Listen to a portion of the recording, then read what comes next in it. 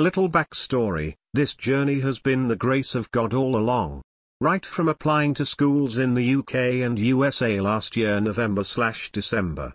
Those ones in UK decided not to give me admission, all of them. I got confused not knowing God want me to go to USA. So I focused on US since UK schools did not offer me admission.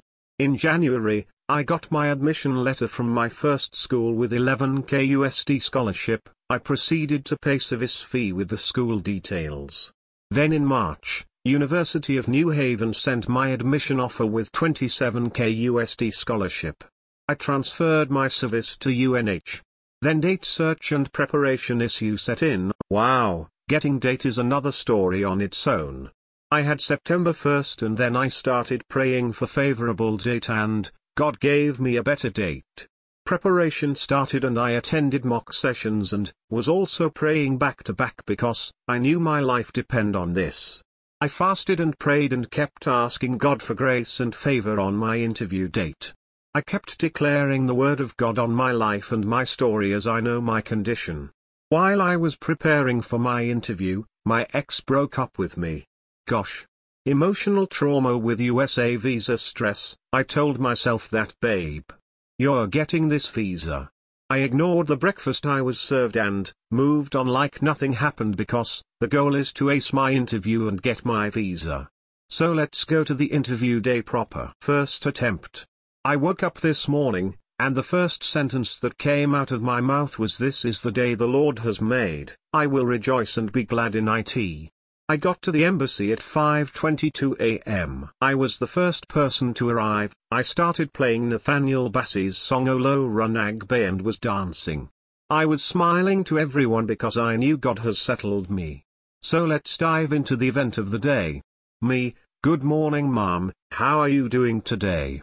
VO: good morning, I'm very well, thank you. VO: have you been to the United States before?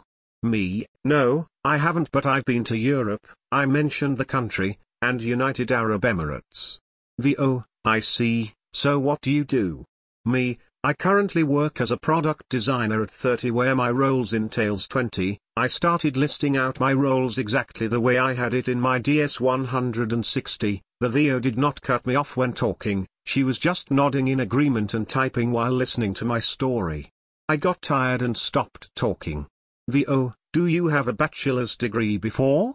Me: no, I don't, but I have 2 diplomas which I obtained in 2014 and 2017 respectively.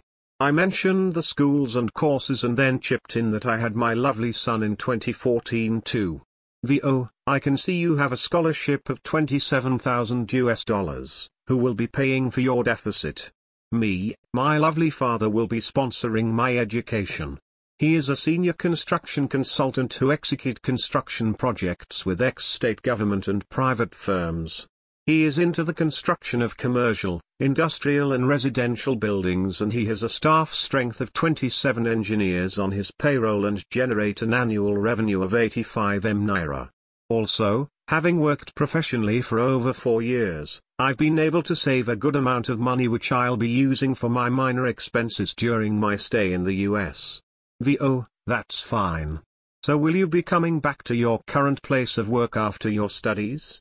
Me: yes, definitely. Upon the completion of my studies I'll be returning to my current place of work to take up a senior role as a lead product designer where I'll be leading digital experiences through strategic research and design optimization. VO: do you have a study leave? Me: yes I do.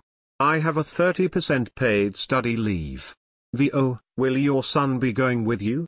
Me: I would have loved to take him along, but being a bachelor's student I'll need to focus and my son is currently enrolled in one of the best schools in Lagos State.